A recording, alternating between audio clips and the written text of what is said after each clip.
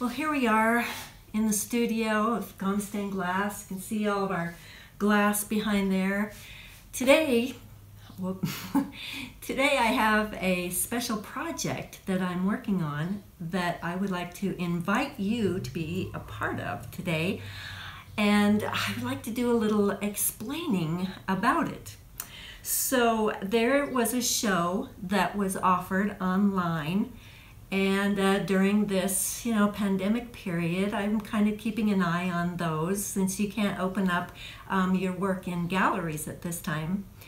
And there was a show that they were looking for depictions of the Book of Mormon toward the last chapters. I thought, oh, this might be interesting. And so I kind of read through some of the scripture, and I found Ether 2 and 3. And it talks about, barges and waves and, just all exciting stuff. And I thought, I can do something with this. So what I did, as you can see here, is I've taken those things, those symbols, and put them together in kind of a mandala-shaped window. I love meaning and symbolism in artwork. And I think probably the folks who are wanting this done were looking for paintings, sculpture, that sort of thing. But I have to, just wave my way into bringing stained glass in, which is probably not what they were thinking, but maybe it's something that they would find interesting. So that's what we're kind of working on today, is finding the meaning and the symbolism in this work.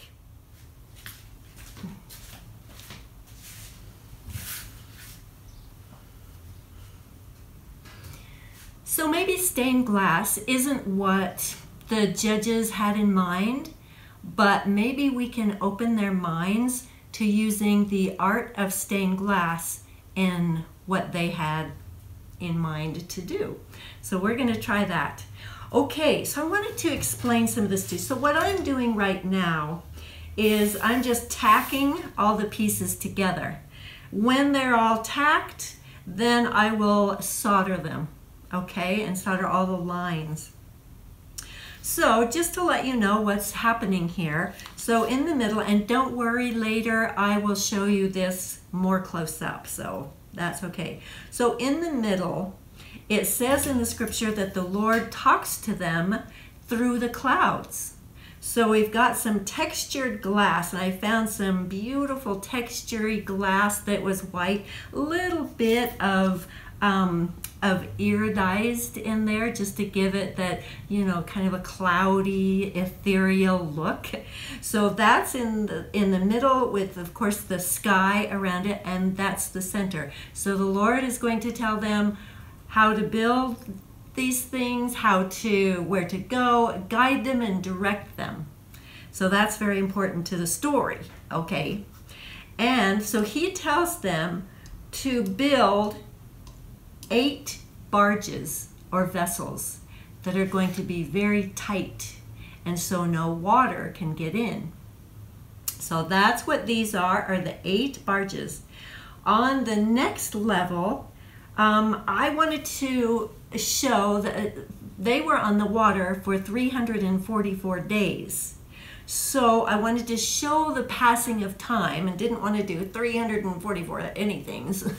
So I have the phases of the moon and plus these red parts. So that shows the passing of time, day and night, and through all of that passage of time. Then the next circle here, you'll notice there are 16 little circles of an iridized glass there. Well, is the brother of Jared asked the Lord, how are we supposed to see? If these ships are supposed to be so tight, how are we supposed to see in there? And so he brought the Lord 16 stones and said, could you touch these stones so that they will illuminate the inside of our ship? Done and done. So that's what this depicts, is the 16 stones. And then the next layer out, the purpley black kind of swirly glass represents the winds, the high winds. There's got to be high winds because these vessels were, were huge, and they had to be pushed toward the land of promise, which is where they were going. So there were fierce winds, and which kind of makes me feel seasick already just thinking about it, but whoa. And so the Lord has to help them through other things. I mean, not only how to see, but how to breathe, there are a lot of things they had to work out, I'm sure. So that kind of depicts that. Now, there are little bees, 4 little bees. It says that they brought swarms of bees with them. I don't know how they worked that out, but that's what, and I think that that's representing all the things that they needed to bring with them. Having, I don't know if they knew beforehand how long they were going to be on the water. Probably not. So they had to prepare and bring animals and plants and bees. And so that's what that represents. And then the last layer of our mandala circle are the waves, the waves of the ocean. And so that's what those are. Even though somebody said they look like a saw blade, and someone else said they look like the fins of a shark.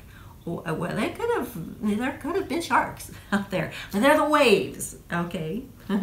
So that's kind of what I wanted. At first I was looking at Mayan and Aztec calendars and kind of, how they put the circles and the different symbolism and stuff in the calendar. That's kind of what I thought of at first. And then I thought of a mandala, and I love mandalas. They're so meaningful. They're circular, and they're kind of like a universe unto themselves. So I kind of was thinking about that too. So this is kind of the circle of life of that story. And hopefully I'll get it done because it's due today. So I can do this, right? Cross your fingers. So when I finish it, I will show you deeper into this picture so that you can see the details and more of the symbolism. And so I will let you know when that's done, and we'll be back. So stay tuned. You got to see it finished, right?